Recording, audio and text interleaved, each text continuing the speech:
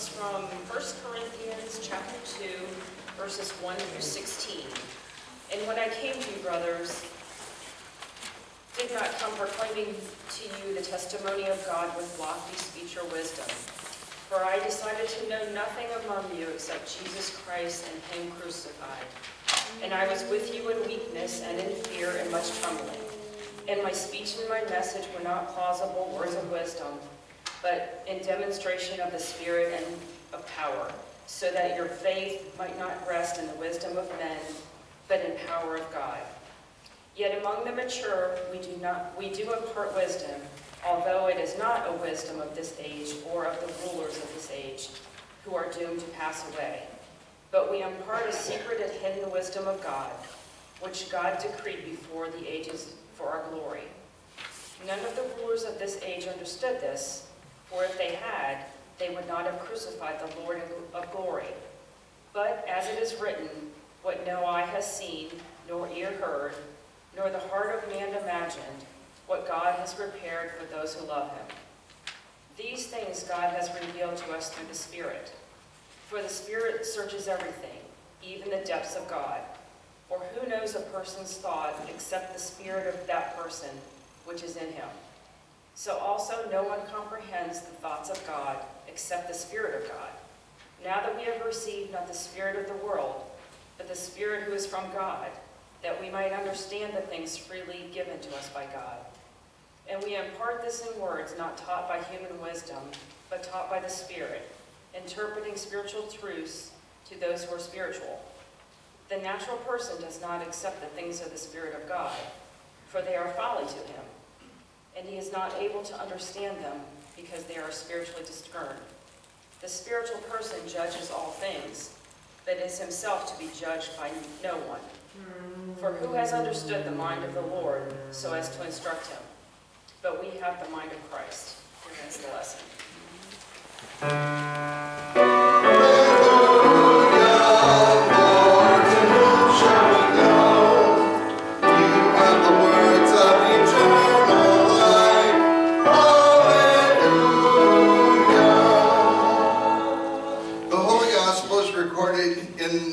Chapter of the Gospel of Matthew, beginning at the 13th verse.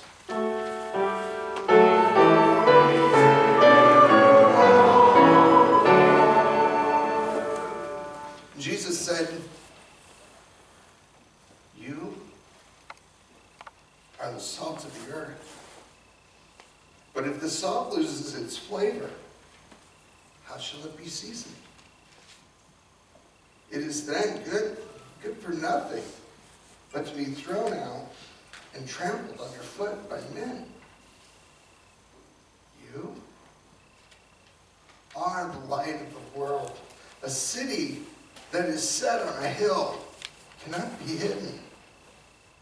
Nor do they light a lamp and put it under a basket, but on a lampstand, and it gives light to all who are in the house.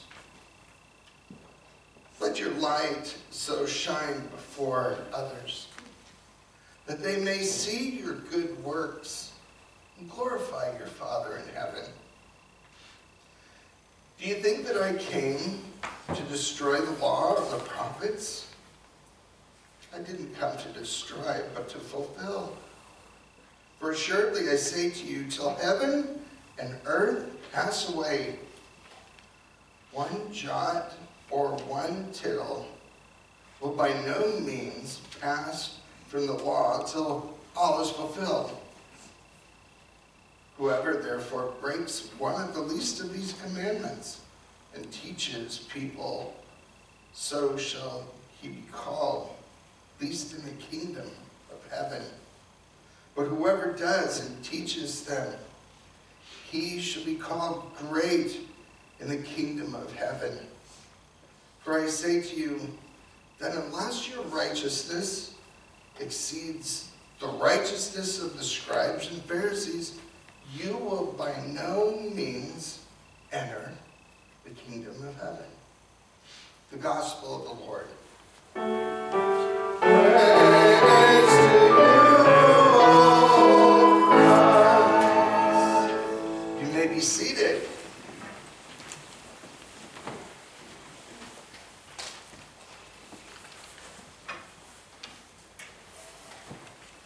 Good morning. Good morning. It's been a busy week. And if you happen to be over on our Apostles website, I put a link for the interview that I did with the Christian Broadcasting Network, their global show. And it just fascinates me that our ministry among us here from Apostles has gone from a national level to a global level. Isn't that amazing? It blows me away. I don't know if it does that to you, but I just find it fascinating what God is doing and the opportunities that are out there. And so, just a quick story before I share with you in the Word. I was all set up and ready for the interview. And I had my iPhone there, and I'm upstairs in the office, and I'm getting ready to have the interview. And they said, my publicist had said, they're going to call you a few minutes before the interview, and they're going to talk with you a little bit about what they're going to have you address, what you're going to speak about, questions. And I was like, oh, that's really good. And so, everything's all set up, the connections made, the folks from CBN came on and we're talking a little bit before the recording. And they said, well, the first question we're going to ask you has to do about Tyree Nichols. And how can this mother forgive? Because she said that she's going to forgive the officers that caused his death. Now put yourself in my place. I'm just a preacher from Chesapeake. And all of a sudden, they're going to talk to me about something that's making international news. It has to do with justice, forgiveness, and all of that. And I was just like, oh my. How many of you would like to be in my spot right now? How would you like to be in the hot seat? Does that sound like a lot of fun? I mean, you talk about a guy that's walking a high tension wire, I'm like that. But you know what? The scripture says that the Holy Spirit will give you the words that you need at just the right time. And the Lord did. He was faithful to His word. We really can trust Him. And what He has given us is far beyond a human knowledge and a human imagination of how we would normally handle things in the physical, in this natural realm. So if you have any interest in, I just refer you to go to our Apostles website, our Facebook site, and listen to the interview, because that's where it is. And God was faithful, and I came away just really excited about what God had done in that moment. Praise God. Can we give Him some praise in this house? Praise Jesus. Well, Lord, open your word to us. All that you have for us now. Open our hearts, Lord. We want to see Jesus. Holy Spirit, speak to us. You promise to make your word come alive to us as we encounter your word. Open our hearts and our minds, our ears. And then also grant that as you give us downloads of the Spirit, that you would seal that and you would appoint it to our heart. In the name of Jesus Christ, our Savior, and all God's people said, Amen. This is God's word. Let's open it together, would you? Shall we? We'll be in 1 Corinthians. Lisa did such a fine job there. 1 Corinthians chapter 2, beginning at the first verse. I like this passage. I couldn't pass it by. And it was as if the words from this passage, as I read over the appointed text for today, just jumped off the page. That's one of the ways that God speaks, doesn't he? Have you ever been reading scriptures? And all of a sudden, the particular words will go 3D on you. That's one of the ways, and you can take that to the bank. That's one of the ways that God speaks. Another way is as you've been reading a scripture, and you read it over and over and over, and then all of a sudden, just like that, you have a new insight. There's a new understanding that you have about that word. Did you know that's God speaking? See, God speaks all the time. You know, we have a chatty God. I mean, He created us just so we'd have somebody to talk with. Because He loves to chat. He loves to reveal His heart to us. And so, being open to what He has, He's speaking constantly. It's just as us, frequently we don't know how to recognize when God's speaking.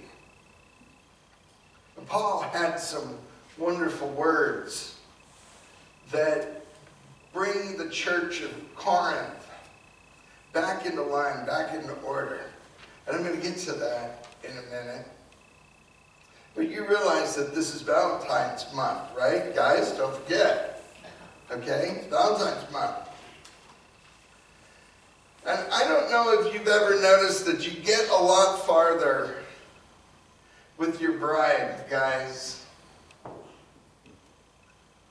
When there are times when you can set all your reasoning and your rationale and your excellence of logic aside and just speak heart to heart with your beloved. When Arden and I were getting ready to get married, there was a wonderful pastor couple. They're both ordained Assemblies of God pastors. And I met with him, she met with her.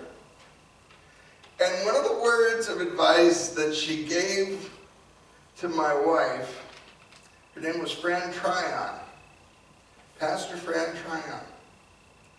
And she said, I know you're probably, when you get home from work, Arden, you're going to have a lot of things that you want to share because you've talked to a lot of people and there's a lot of exciting things you want to share, and maybe you're going to have some things that aren't so pleasant that you need to talk with Dave about.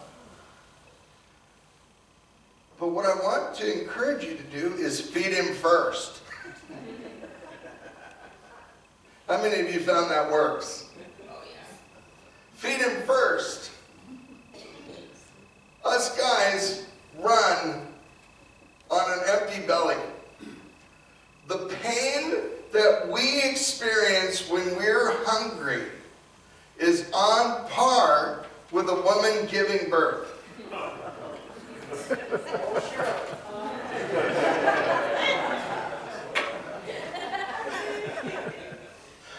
Are we still friends? Yeah, I love the fact that I can play with you and we can have a good time together. And you just know, that may not be a supernatural download from the Holy Spirit, okay? But it's true. We do tend to listen, us guys, we do tend to listen a little bit better when we've had a chance to have a little bit of food, and then we can just kind of relax, and then, we can listen. And for us guys, we also, at the same time, need to just plan on listening to our spouses. Listen. Don't try to fix everything, almighty fixer. just have your time. Now, this may not fit everybody, but I just found that you just take a little bit of time. It's about connecting at the heart level. I was really excited because I was looking in the bulletin announcements, and it mentioned Adult Sunday School. And one of the things that drew me to it was that today Marlon and his group are going to be taking a look at a term called Pontifex Maximus. It was actually the original name of the pontiff, the pope.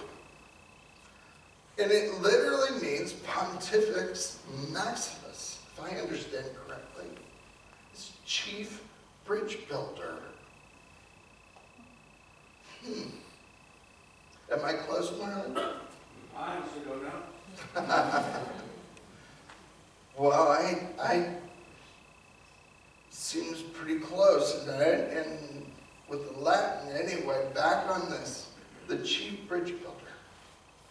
That role was seen as the one who builds bridges among people. And I think that's a powerful word for us in the church.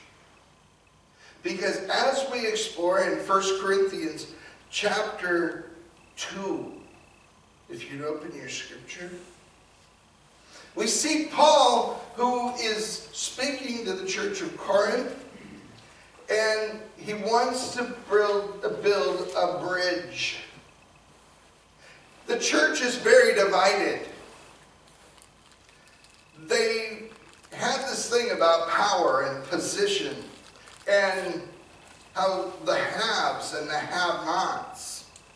Those who flowed in the Spirit, those who had all kinds of giftings in the Holy Spirit, and then some looked down on those that they didn't recognize because they were only looking at their own particular giftings of the Spirit. And imagine that. They would compare themselves to one another. I'm so glad that doesn't happen in the church today. So there's so much division going on. Aren't you thankful for messed up churches in the New Testament? Because if they weren't messed up, Paul wouldn't have anything to say. He would just be simply, writing them a letter and saying, having a great time in Rome, wish you were here. But instead, whether he's in the jail in Philippi or he's in Ephesus or wherever he is and he's writing his letters, you go into every single one of the letters, the epistles in the New Testament, and he's addressing jacked up churches. And I'm thankful for it because now here we are over 2,000 years later, and we still need Paul's letters. We need his directions. And I like to think of him as Papa Paul. Because he's going to, he could have done something, come in with this big agenda. Imagine if he had this big agenda of things that needed to be sorted out the way he thought things should be in the church, and he just marched over and he walked over and said, I've been thinking about it for a long time, and I think we should be singing hymn 514 a lot more. We're not really doing that around here. What do you think of that?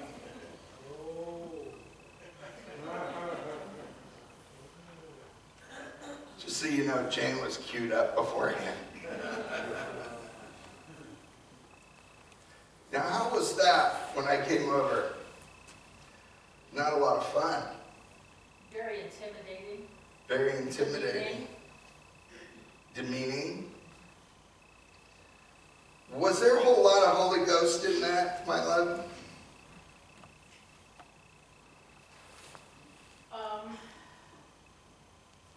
I saw nothing but human. You saw flesh. See, rotten human stinking flesh. Thank you for bearing with me. Didn't she do a good job? Couldn't you give her a clap? Because that's probably not real fun. Rotten human stinking flesh. But Paul, how did he deal with it? Let's look at this. Because the church of Corinth, they suffer from affluenza. Do you know what that is? Yes. It's something that actually we suffer from in America. You know, it's kind of like, well, we got money and you don't. Well, that's not our problem. And yet you have this whole body, you have this church in Corinth where you have some that have and others that don't. And sometimes things that, you know, well, some folks have access to some things and other folks, sign says you got to have a membership card to get inside. Right? Has, have-nots. Who gets in? Who's a member of the special club? Who isn't? All these kinds of things. Pride, power, position. All that's going on in the church of Corinth. And it can be said equally true of the American church. But let's take a look and see, how does Paul deal with this? Lisa did such a great job. Let's just listen to his heart. And I, brothers and sisters, when I came to you, did not come with excellence of speech or of wisdom, declaring to you the testimony of God. For I determined not to know anything among you except what? Jesus Christ and Him crucified. And that's the central thing that everybody can agree on. Those of you who work in mediation would have to agree that one of the greatest things we can do is arrive at those points where we intersect, where we share from the heart, where we agree, aside from everything else. Get to those things that we all agree on. But imagine this, as you read this, does Paul have a pompous attitude? He's not Paul the Pompous, right? He's Papa Paul instead. And he says, go on, verse 3. I was with you in weakness, in fear, and in much trembling. And that means much carefulness. And my speech and my preaching were not with persuasive words of human wisdom. You see, that was something that they really valued in Corinth. They valued having the perfect God. They valued having the perfect wisdom, the perfect insight, and everything. And that was their culture. That was what they're coming from. And they were taking that mindset and they're just automatically assuming that that's the mindset that we're going to have in the fledgling church. Are you still with me?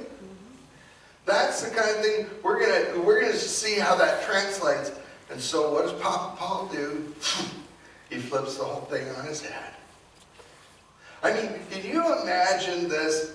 Who of all the people would have a right to claim a birthright mentality and an entitlement mentality and say, my father was so-and-so, whose father was so-and-so, and his father was so-and-so, and track it all the way up through the Jewish lines.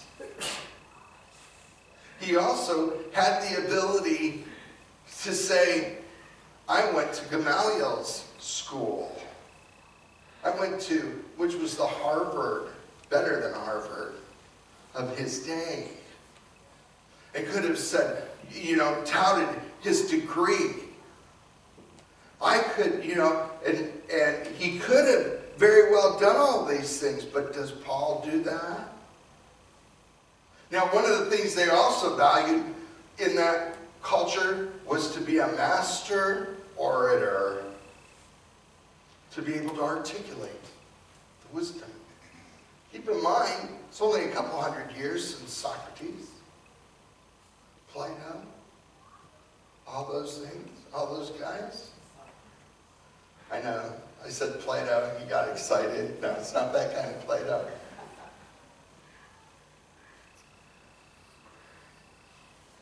But Paul is going to address that and say, things are different in the culture of the kingdom. Because where we value these victorious people and the gods and everything that have these magnificent stories of riding these magnificent horses, or the gods of the sea, Poseidon and what have you, he instead is going to come back and he's going to say, I was with you in weakness, fear, and much trembling. And my speech and my preaching were not with persuasive words of all this human wisdom. But what? He's going to give them something even better. He's going to give them and refer to demonstrations of the Spirit and power. That your faith should not be rooted in the wisdom of men, but in the power of God. When we see His power and the work of His Spirit, sometimes we can think, well, I've got to have this mighty agenda in the church. And I got to whip that church into shape and get them to follow my agenda. Have you ever encountered pastors that way? How's that go for them? Not so well. But instead, Papa Paul, he's basically going to pull up a chair, have himself a seat, and what's he going to do? He's going to just connect with the heart level. Now, what's that have to do with our human relationships? What does that have to do with us as we gather together and we worship Sunday after Sunday, or maybe get together in council meetings or board meetings or whatever, planning meetings? A lot more connecting at the heart, a lot more listening, a lot more focusing on the things we share together, because this whole thing, that I might know Christ and Him crucified. See, we can have a lot of different thoughts, we can have a lot of different, feelings and a lot of different passions about things, and we do. And I love that. But at the heart of it is always got to be, okay, well, this seems like a great idea, and this, what ultimately, Paul will go on to say, we need to be searching the heart and the mind and the Spirit. And it's only the Spirit that can lead us and direct us and give us the mind of Jesus. You ever hear the old saying that Einstein said, I want to know God's thoughts. The rest are details. I want to know God's thoughts for our congregation. I want to know God's thoughts for our direction. I want to know His desires. Less human stinking flesh. Take that flesh, God, and burn it as an offering. Lord God, come this morning. You know the times when we've tried to ramrod things. And Lord, we try to, we do things and we think it's really what you want. But frequently we haven't processed it through your Spirit. And then we haven't sought each other's hearts to be in one accord as they were in Acts chapter 2.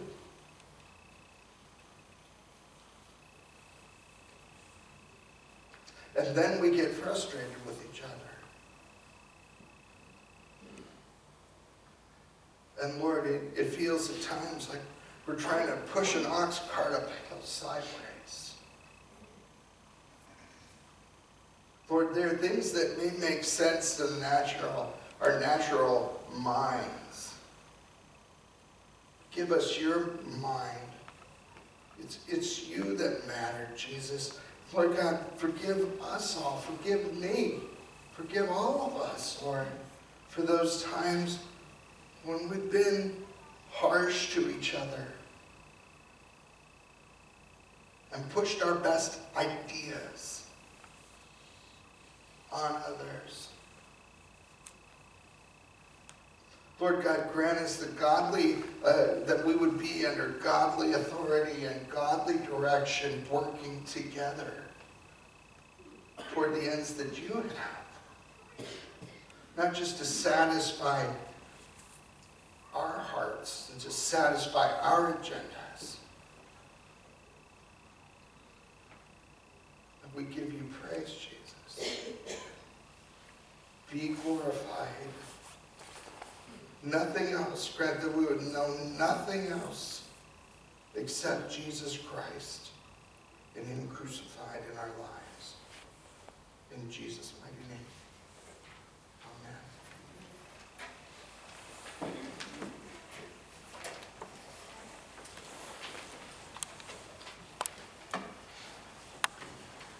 Brothers and sisters, let's turn to page 85 of your worship book. Stand and let us recite the words of the Apostles' Creed, the beliefs of our Christian faith. Page 85. I believe in God, the Father Almighty, creator of heaven and earth. I believe in Jesus Christ, his only Son, our Lord. He was conceived by the power of the Holy Spirit and born of the Virgin Mary.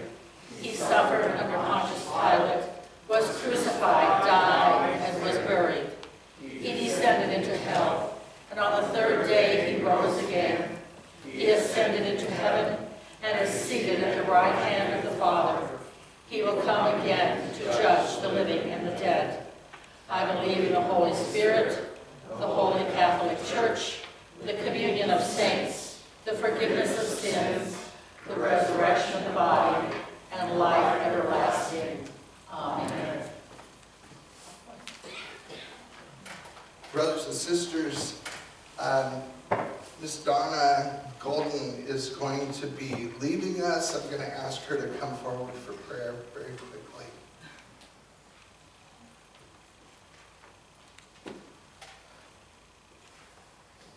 As many of you know, her beloved husband, Jay, passed away only a few short months ago.